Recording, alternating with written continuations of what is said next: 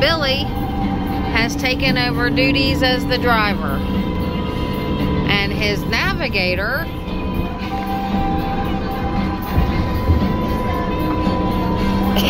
is sleeping on the job. It's a good thing we have the Garmin to tell us where we're going. Yeah. If not, we'd just be lost somewhere. Well, we've made it to Key Largo. We've seen some water and some boats so far. Pulled over. You gotta stop at the visitor center, right? Because you never know what you're gonna see in the visitor center. I got my tag-alongs back here. There's Ed. Hello, Ed. Hello. There's Billy. Hello, Billy. So we're gonna come up here. We're gonna check out. I got my memo right here. There you go. We are stopping at the visitor center. We got to see what it's all about. There's some great big chairs that I might have to sit in, you know, because what else do you do in great big chairs but have a great big sit down? So let's go.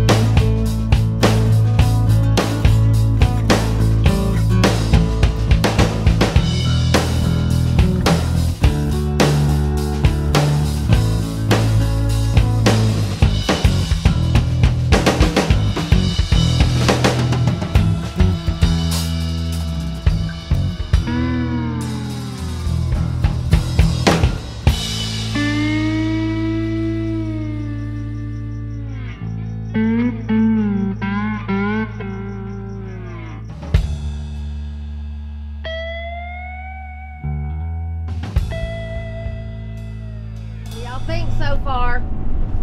Digging it. I love it. I love it. I love it. That's our navigator. No, that's our pilot. I am going to say that I am the navigator at this point because I'm over in the seat. Dad gave it up for me so I could get up here and see all the beautifulness. And what do we call Dad now? What is he? He is... Stewardess. He's the stewardess. I like it. I like it. Hello from Key West. This is beautiful, man. There are not words. You know, it's beautiful. The drive here was really neat. Lots and lots of bridges, and all you see is like this like really blue teal colored water. I've never been to this part of Florida ever, so it's just fantastic. So I'm going to show you. I'm going to walk over and then I'll flip the camera around so you can actually see what we see from the site. I mean, we got a great site. This is going to be, yeah, Mom would have been so freaking happy. So, all right, so I am back here at the RV. Let me turn you around. So yeah, I'm standing at the corner of the RV, and this is what you see. We're as close to the water as we're gonna get here. So yeah.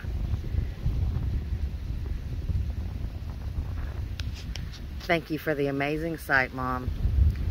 You picked the perfect one.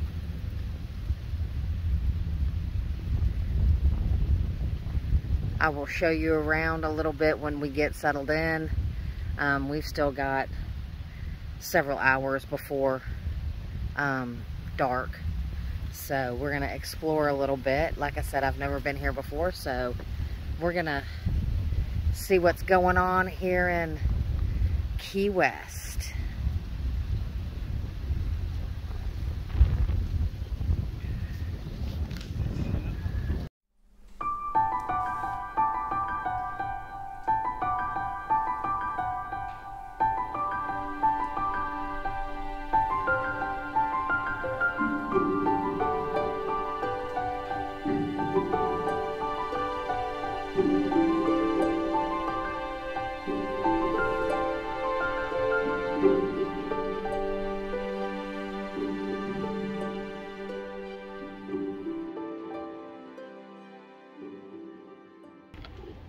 Okay, we are at the Hemingway House here in Key West.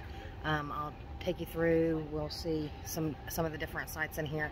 It's $17 a person to get in, cash only. So remember that when you're coming through. It looks like there's a nice little garden. We're fixing to go through the house, so I will do pictures and stuff like that as we go through.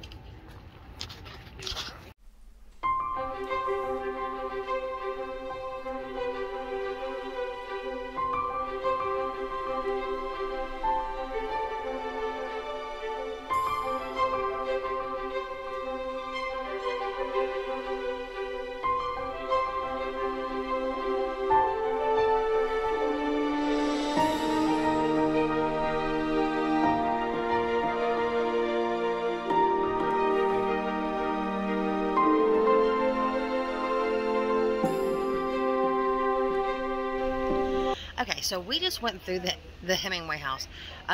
We took the guided tour. It's included if you want to do it, or you can just walk around. I recommend taking the guided tour. The tour guide that we had was amazing, so knowledgeable, tells you so much about it. So what we're gonna do is, I couldn't record while she was doing her talks. There was a lot of people in there. So what we're gonna do is, once the tour is over, they encourage you to walk back around. They don't let you go up into, or the tour does not go up into his personal writing studio, but you are allowed to go in there after the tour. So that's where we're gonna go, and that's where his original typewriter that he wrote like 70% of his works here on. It's gonna be so cool to see. I'm gonna take pictures, and I will put some video out here just as we walk around. They have 58 cats that are directly descended from the original cat Snowball, the multi-toed I can't remember what it's called, Polly something, bunches of toes. So there are cats all over the property. You will see them everywhere, and they have famous names. So they have like Joe DiMaggio and all that kind of stuff, and they're really cool. So come down here, take the tour. It's worth the 17 bucks. Oh, look, here's a kitty. Here's a kitty.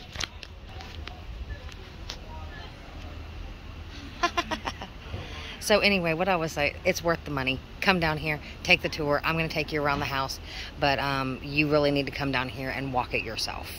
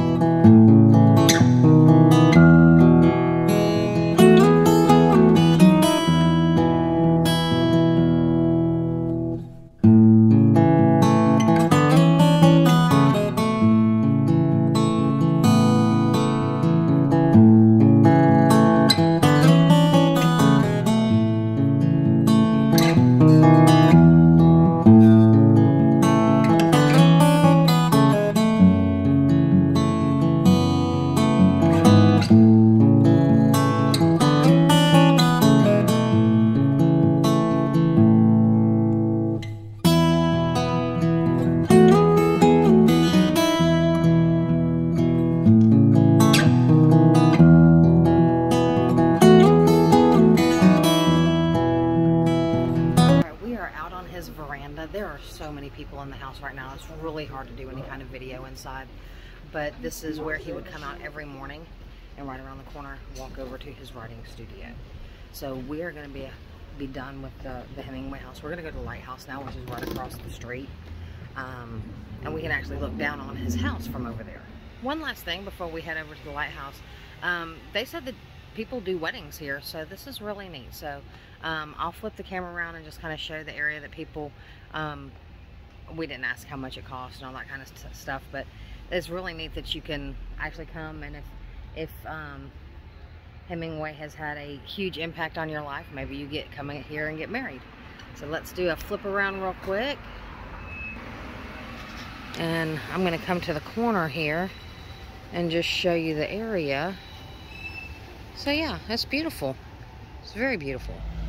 And this is how you travel in style in Key West. On the right-hand side, that's the Key West Lighthouse. You climb 88 spires. How cool is that? So we are here at the Key West Lighthouse. It's 88 stairs. Again, this one is $17 to go up into. So I'll tell you how worth it is after we get to the top. Let you look out over Key West. They say it's the best view.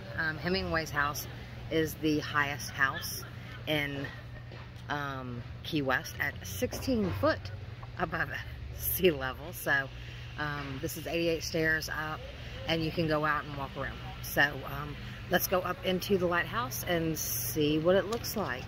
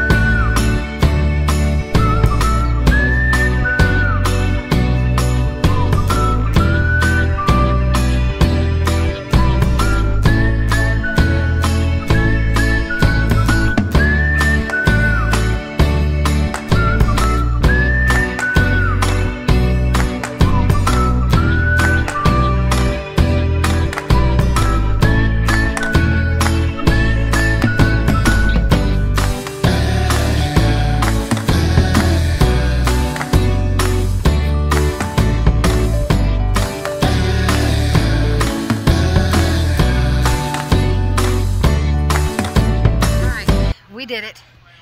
We did it. Billy was scared going up, I think. Not scared, but his vertigo kicked in. I was fine all the way up. And then when we got out, I was like, oh shit. The view was absolutely The view was amazing. You'll see beautiful. The view. The view's probably before I even say this to you. But so we walk around. You can only go around the lighthouse in one direction. And there was two guys in front of us. And we got almost around and they stopped. And then there's people at the door talking about helicopter crashes and bleeding to death. No, please don't do. I finally had to speak up and I said, I'm sorry, y'all have got to move. So I had to get back inside. Coming down was okay. It's just going downstairs that much was killing my knees. But we're fixing to go into the quartermasters or keeper's quarters cottage and museum.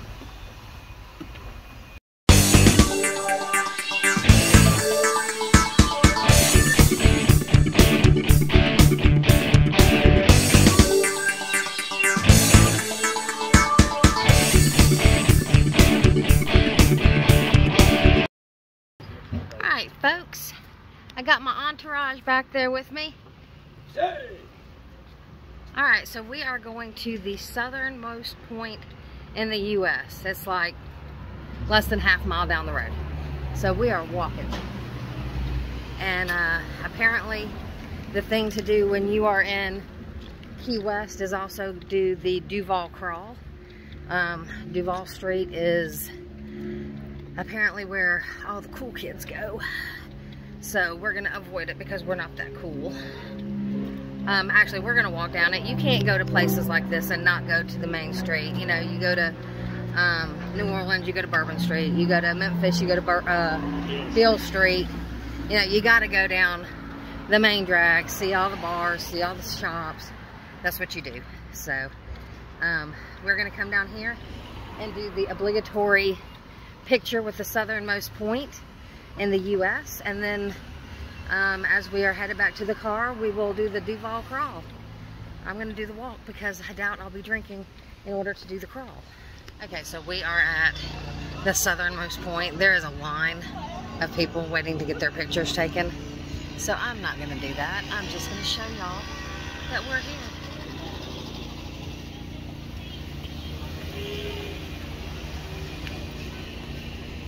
So yep, there it is. What they say is the southernmost point of the US.